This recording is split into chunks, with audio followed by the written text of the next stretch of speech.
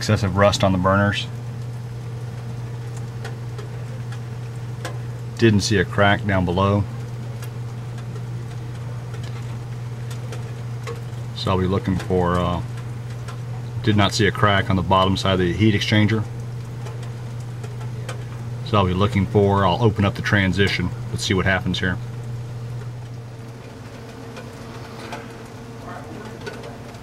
Simple duct board transition, easily sliced through the securing tape. Didn't even have to cut any insulation in the insulation board. Let's take a look on the inside.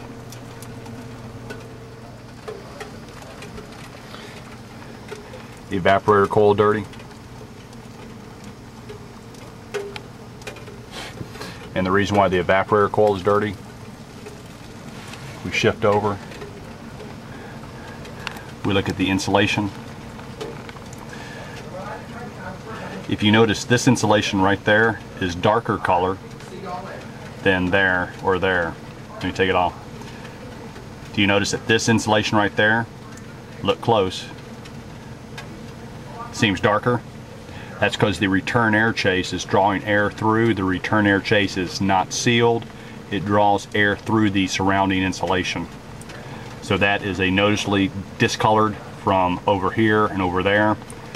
That would indicate to me if that is near a return air chase,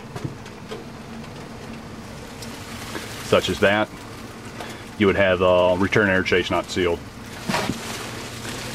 Then we have a hole where a gas line goes down. Don't you love it? You put your flame stick at that location where the hole is in the floor, and you'll see your flame is distorted, sucked down that area. So we're sucking in air, attic air, from the return air chase connection to the return air chase duct.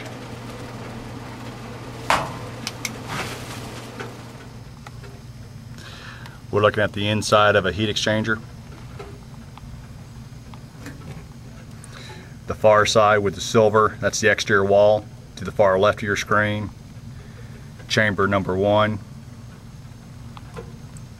chamber number 2, chamber number 3, and then the exterior wall here. So basically, return air chase, what you want to do is look on the inside. My light is focused on a hole in the heat exchanger. We'll see if we can get a closer look. I apologize for the camera action here because I'm holding it. So let's see what we can do.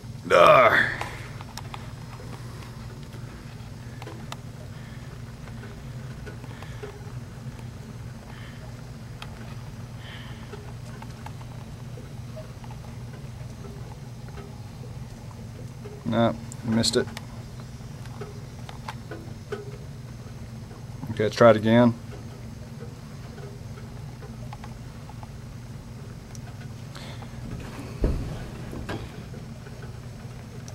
There we go, might see it now. There we go. Hole in the exchanger. Okay, this device right here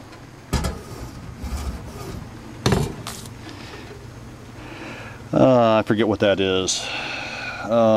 Heat sensor of some type. It's a bimetallic strip.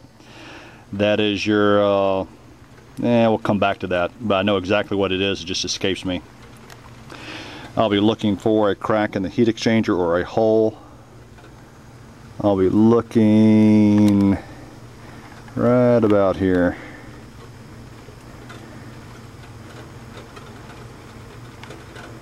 Oh, there we go. How's that?